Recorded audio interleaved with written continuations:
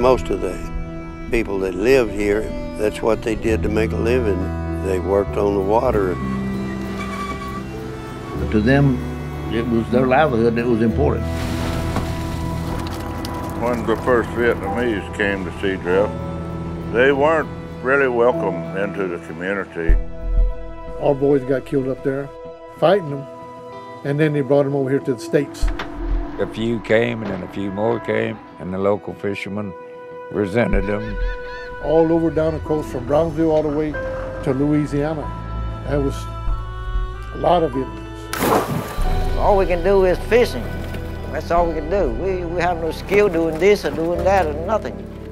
We heard that the government had gave them money to buy their boats, put them on welfare, and gave them food stamps and this and that and the other, which nobody's done that for me. We live here right now. We're American, but we still Vietnamese. They should go back where they come from. If you don't start looking out for the interests of American citizens first,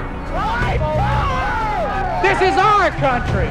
They just want you out of there. They don't want you there.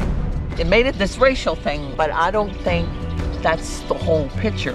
What happened, it was just a fast culture shock.